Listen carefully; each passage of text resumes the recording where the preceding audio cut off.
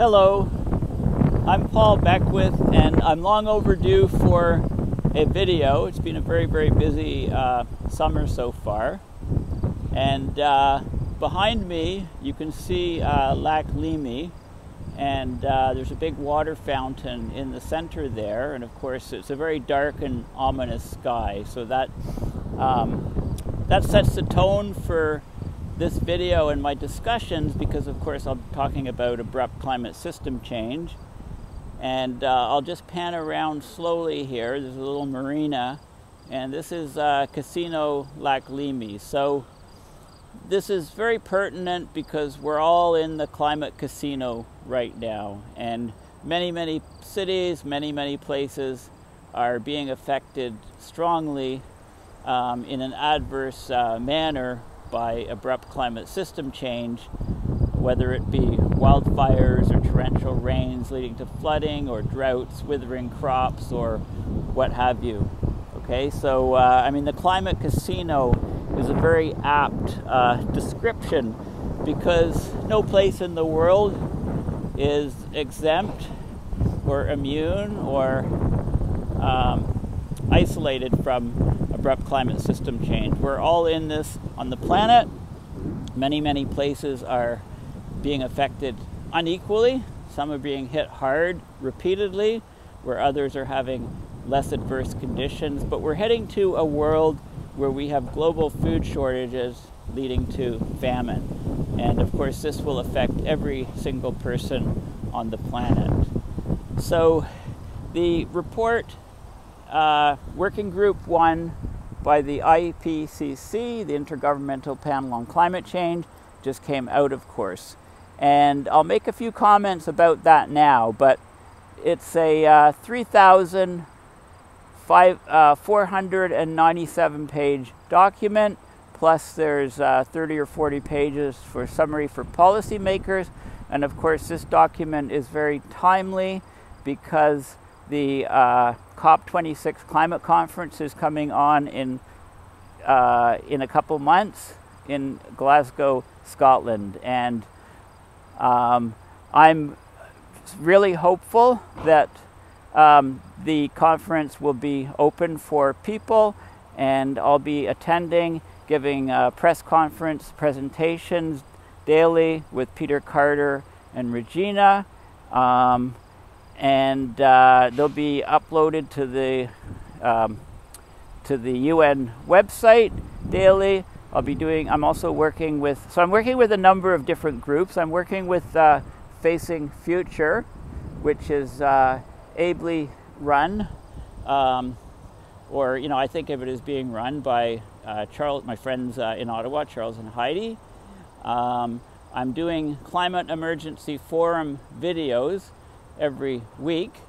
So Google Climate Emergency Forum and check out these videos. This is with Peter Carter and Regina and myself, ably directed by Heidi and Charles. And I'm also doing, just last week, I had a great interview with my good friend Alex Smith with EcoShock Radio. So you can just Google EcoShock Radio and have that, look at that link of our hour-long interview. I'm also doing, I'm in a monthly video with Peter Wadhams, being interviewed by Meta Spencer. Often there are other people on the show. We're going to do one soon on, we did one recently on ocean plankton, the idea of using stimulating phytoplankton blooms to capture carbon. And we're doing another one soon, I believe with Peter Ward and a few other people. In a few weeks, it should be, we'll film it and it'll be uploaded to YouTube videos. Check out Meta Spencer, METTA-SPENCER.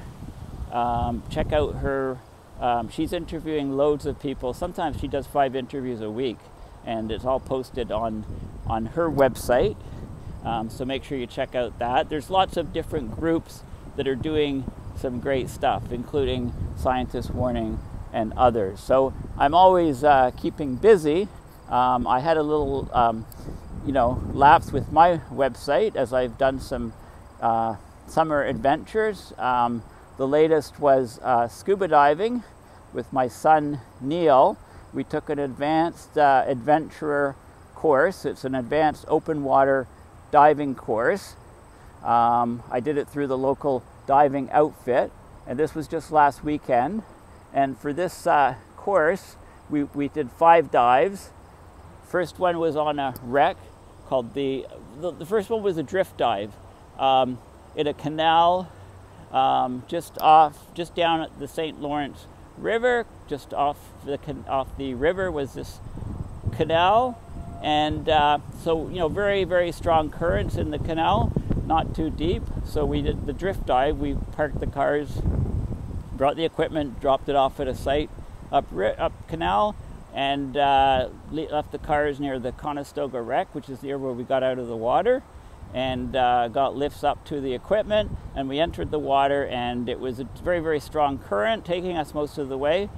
And for some reason, my my weight belt, it was tough for me to get it tight enough, and I thought it was okay, and then the buckle came undone as I was diving, and the weights sort of fell below. One of the weights on the belt fell off, but I managed to grab the belt and hold on to it, and tried to sort that out, and that was a bit of an adventure and a bit of fun. Finally, got the missing weights and continued on with the dive, but that's always fun because your buoyancy gets really screwed up, and you struggle to stay down if you lose your weights, obviously.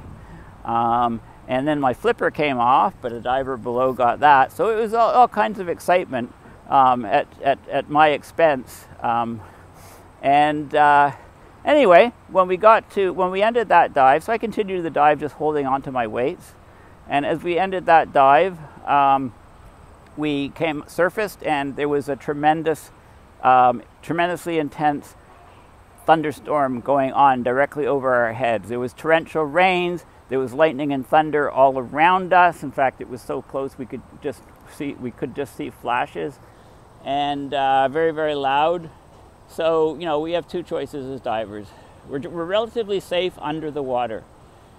In fact, there's doing a little bit of research after the fact on are you safe under the water during a lightning storm. This diving party was about 15-20 feet down, and lightning struck about 100 feet away as observed from a boat where they were diving from, and they felt like they were okay. They felt like they were punched simultaneously from all directions over their entire body. So it was like a shock wave in the water which passed them. No electrical problem. The charge gets dissipated all over, but you're relatively safe under the water. It's at the top of the water you have to worry because you're carrying a metal tank, aluminum tank, and some divers have been killed on the surface of the water by lightning strikes. I haven't heard of any under the water. Anyway, so we surfaced near the shore, and we scrambled out as quickly as possible during the lightning storm and got safely on shore. So that was a bit of an unexpected adventure, if you like. That's probably the riskiest part. I'm sure that was the riskiest part of the whole dive. Then we dove on the wreck, the Conestoga, and then the next dive was a night dive. So we entered the water just as it was getting dark on another dive site for the Rothsay, 3rd dive of the day. And it was pitch black in the water. Of course, you have flashlights. You go along the bottom. Yeah, that was quite an adventure, being pitch black. At one point we shut off our flashlights, and it's basically pitch black. So we had a dive on the Rothsay ship for the night dive, and then went home and recharged the tanks, and then the next day we went, so this is all in the St. Lawrence River, and then the next day we went into Quebec and to a quarry, Morrison's Quarry, and we did a dive to a buoyancy dive to learn all the techniques of controlling your buoyancy. And it's actually quite interesting because you reach neutral buoyancy with you're wearing a wetsuit and you're wearing the weight belt, so you have neutral buoyancy. But of course, as you change depth, you don't no longer have neutral buoyancy because the wetsuit gets compressed, so you lose buoyancy on that, and the air in your lungs and everything gets compressed, so you have less buoyancy from that as you go deeper. And also throughout the dive, as you're using up air from your tank gets lighter. Okay, so your buoyancy is always needs to be adjusted at all parts of the dive, and we practiced adjusting it so that basically you'd be neutral buoyancy, you're not going up or down in the middle of your breath. When you take a deep breath, of course, air fills your lungs and you start going up. When you exhale, a long exhale as much as you can, then you start to sink. So just by controlling the depth of your breathing, you can control the buoyancy, fine-tune, control the buoyancy. So that was very interesting. And then we did a deep dive. We dove down to, so there was a plane on the quarry that we dove around, and there was a submarine on the bottom and things like that. So there's a lot of interesting things to see as a diver. So we did that. And then the last dive was a deep dive. We went down to about 25 meters, which was 82.5 feet. And pretty dark down there. We had the flashlights on, and the water was quite chilly, 4 degrees Celsius, so slightly above zero. And if you've been paying attention to my videos from a long time ago, I did do a whole video on sort of buoyancy of water, and the interesting thing about fresh water is the highest density.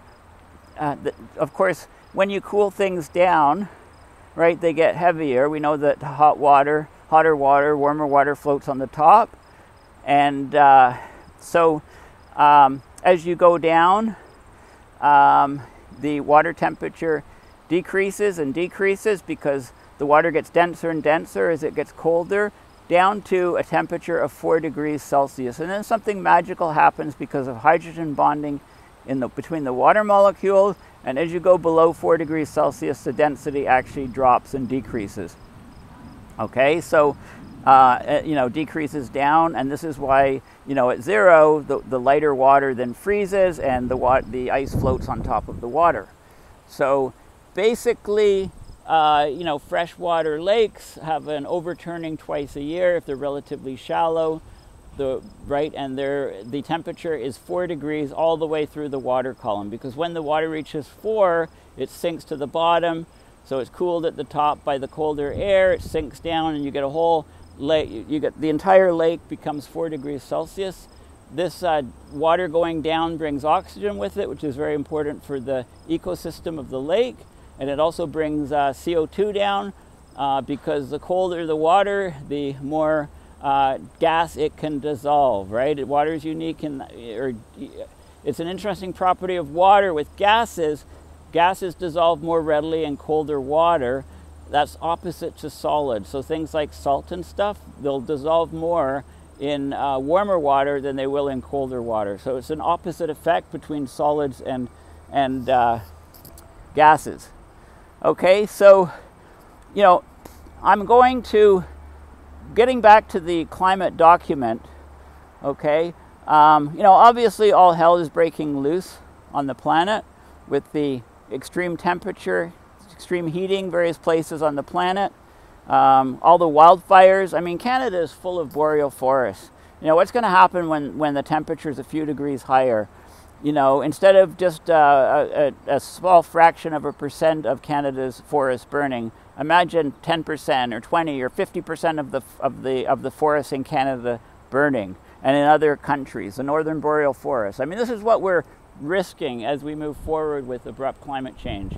We're going to basically scorch all the vegetation on the surface of the earth, and that's going to, of course, greatly increase the load of carbon in the atmosphere, and it's also going to wipe out the the vegetation sink.